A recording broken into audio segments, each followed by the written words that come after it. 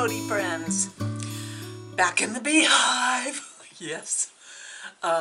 It is pouring outside, and G and I are going camping. Who cares? That means more time to stitch. But yeah, it is pouring, and when I came back from the class I took up in Portland, I actually at one point driving over the mountain had to pull off the side of the highway because it was raining so hard that the windshield wipers couldn't keep up with the amount of water, and I couldn't see, and so I just kind of gently pulled off the side of the road and hoped if any car came by that they would see that I was there. Yeah, so we have had a lot of rain. Usually our fall is not rainy. We had a really wet spring too, but usually fall is when we have this riot of colors. It is, yeah. There's a little bit of color out there, but the trees are going, oh, rain, gotta grow some more. So, yeah, it's different. But yeah, we're gonna have a wet camping trip. Well, not so wet because, you know, Penny. We love Penny. And we're all cozy in there. Besides the fact that we're going to a hot springs, so it doesn't matter if it rains. In fact, when you're sitting in the hot springs, when it's snowing, it's actually magical. Actually magical. Yeah, so that's going to be, it'll be okay. You know, what are you going to do? Mother Nature, she's crying over all the stuff we've been doing to her. So today is Pincushion Day. Why is it Pincushion Day? Because I'm going to Woolstock. I'm going to Woolstock. Yeah, I'm going to hang out with my girlfriend Stacy at her 3-day party that is all about wool. And I love wool. So I get this email, and you know, I know a lot of you leave comments that say, I don't know how you keep up with your life. Let me tell you, I have no idea either. It's always a miracle when I can pull it off. And I get this email from Stacy that says there's a pincushion exchange. What? I gotta make a pincushion? When? How? So I said, hey, it's Pincushion Day on Quilt Roadies. Taking you along with me. And I have been saved by Jackie. Now, for those of you that have been in Sisters or been to Quilter's Affair before or go in the Stitch and Post, Jackie has been this kind of a, you don't always see her in the foreground, but the wheel is turning. She's pushing the wheel. Yeah. And so I went in the Stitch and Post like a week and a half, 2 weeks ago. And when you go in the back door, you run into all the worker bees. And Jackie's back there in her spot. And she has a creative, she's very creative. And she does, she kind of thinks outside the box. So she makes up kits for the Stitch and Post, and she's very crafty, just very crafty.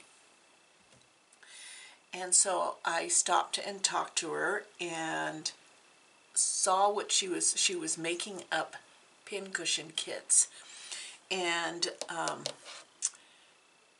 I saw this one fabric, and the pincushion she made out of it, and I had to go out and buy a yard of this fabric. A yard. And you shall see why. So this fabric, it feels like a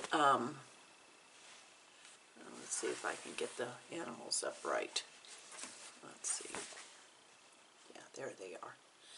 It feels like a linen, or a linen canvas, you know. And it is, let's see if I can see who it's by. You can get it at the Stitch and Post, but you better hurry because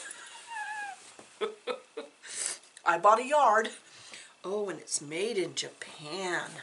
They make the most interesting fabrics. Oh, did I cut off the, let's see. Oh, Seven Berry, made by Japan. And it has, it is like a lightweight canvas. And the reason I had to buy it was because of the pincushion she made, which I will show you. Not her pincushion, but I'm going to be making one today. And then she showed me the book that had this new book that had only pincushions in it, and it was by a local gal who I consider a friend, who's a friend of Stacy's. When I go to Woolstock, I actually have to maybe take one of Debbie's pincushions. And this book is filled with, you can use them like as bowl fillers or pincushions for friends. So here is that. Bowl me over. Oh yeah, that was absolute truth. I was bowled over. Because what, well, this is, I can't decide. See, this is a problem. I have to take a pincushion for a pincushion exchange, but I can't decide which pincushion. So I'm making two different ones, and I'll see what moves me when I get there. But I love the Be Kind one. Isn't that adorable? And I decided to, now in these instructions they say to put the pincushion, the front of it, on wool, but I am actually doing it with fabric, the front and back, and then putting wool motifs on the top of it. So I chose some fabric out of my stash. So this is just a really old piece of fabric. Really old piece of fabric. So I'm not going to even tell you, you won't be able to find it. But I bought yards of it like in the 90s. And that's what I'm going to make as the background for my Be Kind. And then the one that I saw that Jackie made, that just, it bowled me over. Yeah. Oh, and that bowled me over is a Debbie Busby book. The Patchwork Place puts it out. So Jackie made this pincushion. Let's see. Yeah, that pincushion. But she didn't put the writing. She put that tree. But what she did was she took that fabric from Japan that you can get at the Stitching Post and made it the background. And so the tree trunk is coming down here next to this beaver. Totally cracked me up. Total genius. Total genius. And so I went out and I bought a yard of that fabric, including this book. Yeah, yeah. Don't make eye contact with Jackie. Of course, when I went back there, she's like the queen of those little wallets that were designed by Valerie Wells that you can get on the $3 card from the Stitch and Post. But she fussy cutted the fabric by Tula. Oh yeah. I'm telling you. Crazy. And I bought these for special gifts for somebody. So, for Christmas. So, I was really happy. So the way I do this, just to give you a heads up, is my pincushions, I back the fabric, whether it be wool or cotton, I back with SF 101, which is a lightweight fusible that I get on the bolt. It's a Pellon, It's a Pellon product called SF101, and I use my 40% off coupon and buy a bolt of it because I am all about it. And I back the fabric, so I cut my pieces out in the size required by the pattern, and I put the SF101 on the back, and then I steam set it together. So it kind of gives the fabric a little bit of heft, so when I put the wool on the front of it, it will be easier to stitch, and it'll hold up to all my work. And then I use soft fuse for my wool motifs. So I'm going to be tracing those onto the soft fuse, and then fusing the motifs that are drawn on the soft fuse onto my wool. And then I stuff the pincushion with a combination of polyfill to give it a little bit of softness and to fill in the corners, and one of these ground nutshells. Now, I know that some people go to the pet store and they sell this stuff for like the bottom of bird cages and stuff, but I don't know. I like getting it from the quilt shop, and I use unscented. Personally, I collect lavender because I plant a lot of lavender around here, and so I like to get the buds and dry them and then put them in with this. But I have found that so many people are allergic to flowers or don't like the lavender scent, that when I'm making a pincushion for someone else, I tend to not put the lavender in unless I know they like lavender. So since I don't know who is going to get this because it's a pincushion exchange, and I don't know which pincushion I'm going to ultimately throw in the pot, I am just going to use this unscented walnut shells. So I've already prepped my fronts, and so now I'm going to start searching for my wool and prep the wool motifs to put on the front of these, and then we're going to stitch. So stay tuned. So the reason I save scraps is for these projects like this. So I have over in that side in the bookcase, I have little bins of little wool scraps that from other projects, because I know sometimes I just need a little piece. And now I have my motifs and my wool scraps all laid out on this woolly mat with my my soft fuse, my soft fuse motifs all cut out and kind of laid out, and I have my background pieces all ready to go. And just so you know, I save, when I'm doing any kind of wool project or cotton project where I am using SF101 or soft fuse, if I have big enough chunks left over, I save them in this little plastic thing that pillowcases came in my closet, because sometimes all you need is a little piece, and you don't want to cut off a big old length off of the bolt.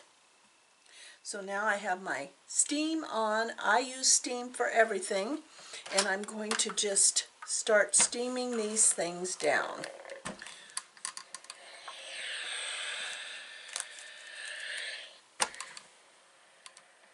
And I steam from both sides. So once I get this all done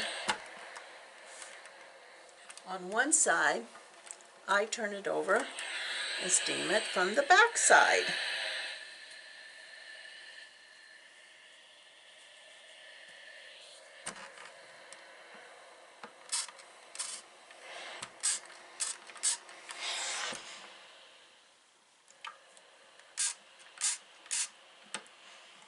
It's still raining.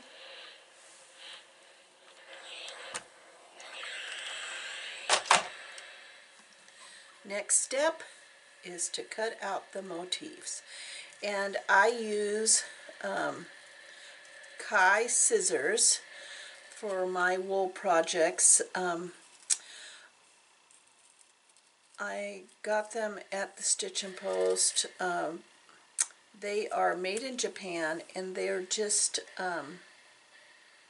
really, really sharp, and the serration on them is so fine that you can't hardly see it. And it cuts through wool like butter. Butter, butter, butter.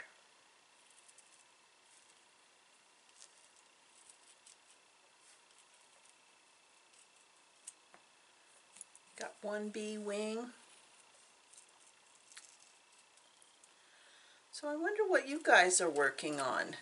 Are you already starting on your Christmas projects?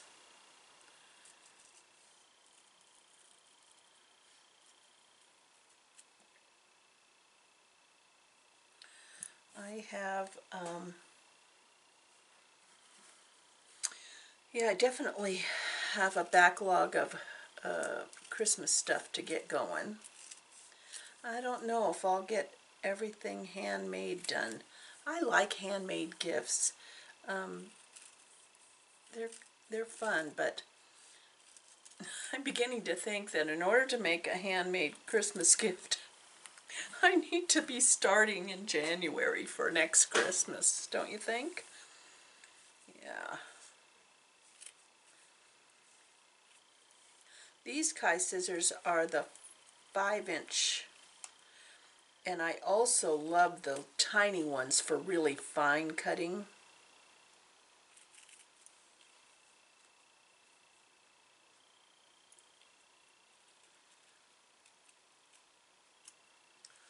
I'll be posting some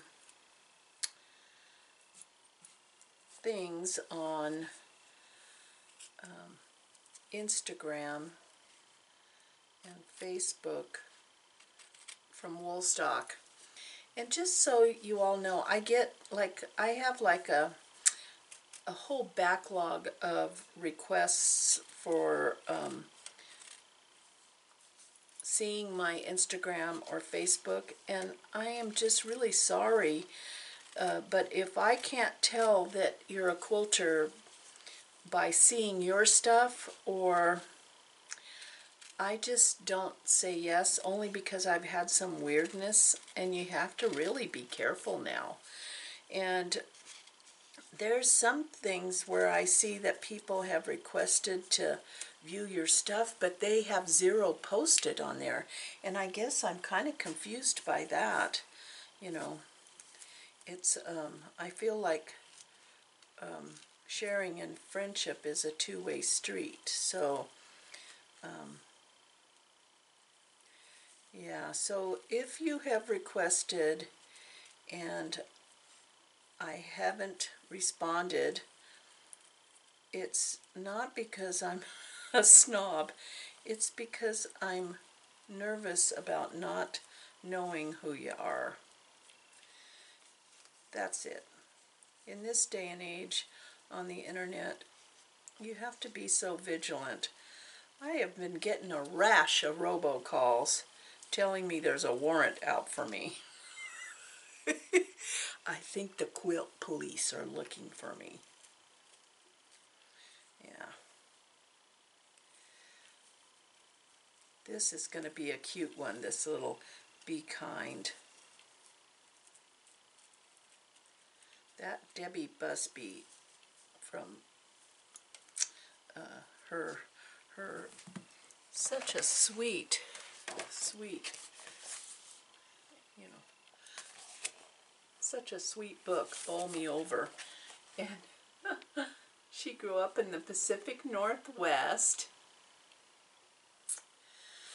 Wooden Spool Design, so I know you have seen her, and she comes out with fun stuff.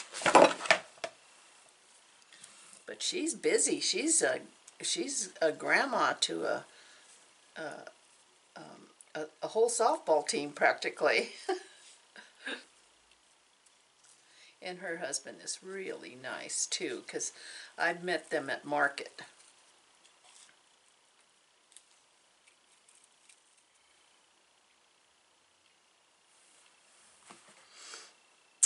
I look at how I've laid it out on my background, and it has to be appealing to me. Not necessarily appealing to you, but it has to be appealing to me that it's all kind of centered. I measure things, and just sometimes I want the wings a little bit different. They have the wings more straight out. I like my wings more up. Yeah. Okay, now here we go. I'm gonna fuse them down. My favorite iron, a Panasonic cordless.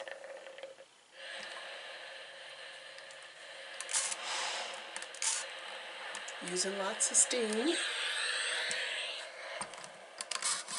And I don't iron, I press.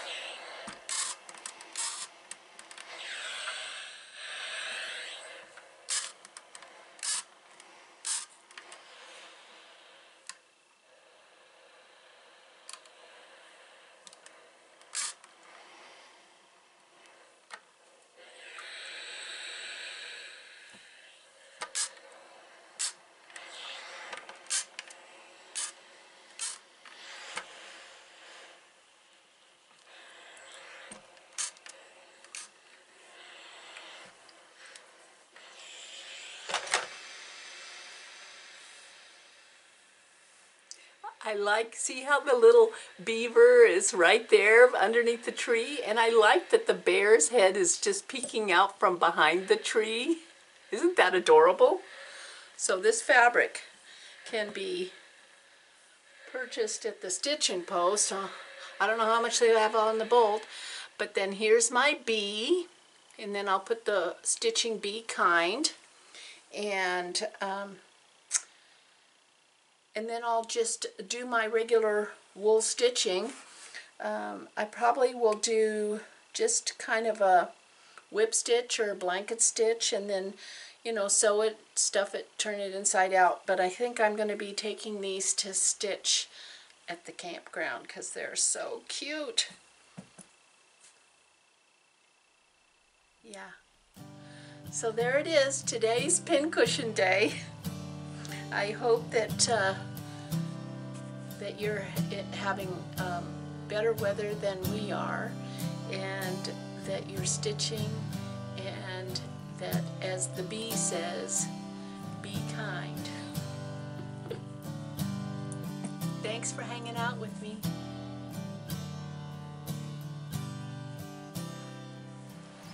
Thanks for watching. And be sure to like and subscribe on Quilt Roadies.